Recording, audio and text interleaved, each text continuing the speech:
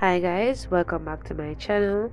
So here I have my Jamaican cassava. I already peeled it.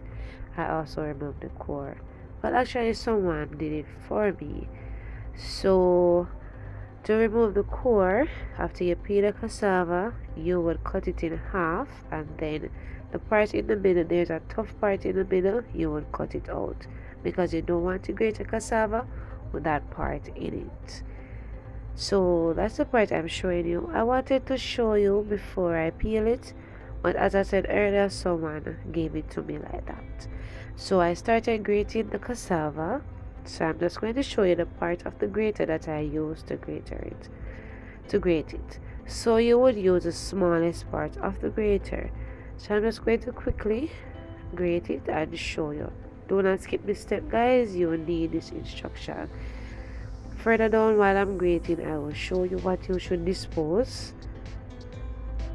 before you make your dumplings. Alright, so just keep on watching. If you like this video, please give me a thumbs up. Also click the subscribe button for more interesting and delicious Jamaican recipes. So guys, while I'm grating, those are the small parts. Those parts can't grate. Trust me guys, you don't want to grate off a finger. So just dispose those parts, alright, and continue grating. So once you grate and you reach to the small part, just dispose it and move on. So I'll be preparing a small amount of dumplings, maybe about 8 or 10. So you know guys, I'm not going to be using a lot of flour. I'm not going to be using a lot of cassava. I am using like a 3/4 of a large cassava. So you know, the more dumplings, the more cassava you will be using. So I'm also adding some salt. So I'm just going to use my clean hands to make the dough. To form the dough, you might need like 2 to 3 tablespoons of water, but because the cassava has a lot of moisture, so you will not be using a lot of water to form the dough. So just keep kneading, and as you knead, it will come together. As you can see, mine is coming together. I did add in about 2 tablespoons of water off camera, guys.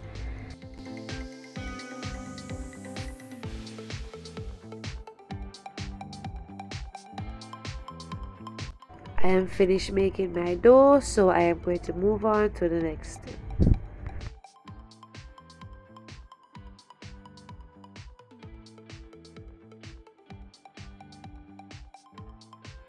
So here I have my water on the stove. I'm not using a big pot. As I said guys, I'm not making a lot of dumplings. So I also added a little salt to the pot. You know, you add the salt to your taste, of course. So I like to stir it. I like to stir so that the salt will be dissolved. Then I cover the pot and let it come to a rapid boil. Then I'm going to add my dumplings. Now guys, you can always add any other provision of your choice to the pot, but for me today guys, I'm just going to be having some cassava dumplings. Alright, so you know, remember your kitchen, so you put whatever you want put in your pot. So I'm just going to be adding my dumpling to the pot. I don't like to make them very big, you know, so you can make it the size in which you like. So this is how I make my dumplings. Whichever way you make yours guys, it's the same dumpling. So don't worry how you form it, just know so you have some nice cassava dumpling. Alright, so as I said earlier, I'm making about 8, but I did get 10 because I'm not making them big. So as they cook, they will, you know, expand. So you don't need to make them very big to put in the pot. But as I said, if you love big dumpling, make them big. So as the water boils, I like to cover the pot halfway because I don't want it to boil over. These are all the seasonings that I'll be using to fry up the mackerel. If you want to use all of them, if you want to skip the seasoning, you can. Or if you want to use your favorite ones, you can do so also. So I like to use the Grace tin mackerel. You can always use your favorite, but I love the Grace, so I'll be using it. So I'm using 2 tin of mackerel. So I am going to open them off camera. And you know guys, some persons they clean their mackerel. I don't. You know, the mackerel has a lot of omega-3, so I'm not going to be removing anything from it. But if you want to clean up a mackerel for you take it from the pot, from the can, you can. So to the heated oil, I am adding my natural seasoning. I'm not using a lot of oil. I don't like to cook with a lot of oil, depending on what I'm preparing. So if you want to use a lot, it's up to you. So I like to add all the seasoning at once to the pot. But if you don't want to do it that way, then go ahead and do it the way you like it. So I'm just going to saute the vegetables for about 2 to 3 minutes, and then I'm going to add the mackerel. So guys, I love my mackerel. I love the sauce. So I added all the sauce from both cans. If you want to skip the sauce, because you know some persons they don't like the sauce. So if you want to fry the mackerel without the sauce, you can. If you want to do it the way I am doing it, do it the way you want to do it, of course.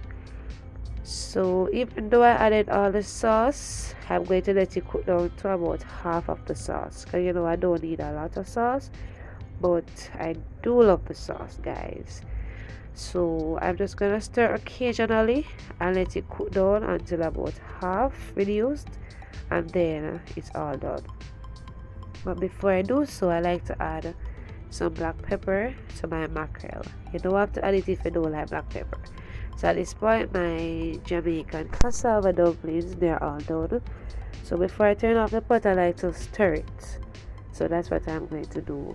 And then I'll be checking on the mackerel. So it has reduced to about half. So I am going to put out the flame.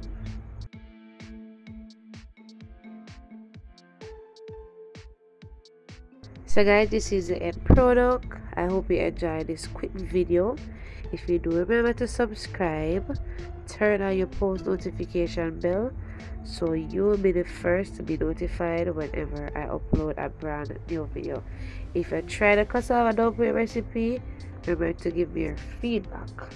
Also guys, share the video, give me a thumbs up if you enjoyed the video.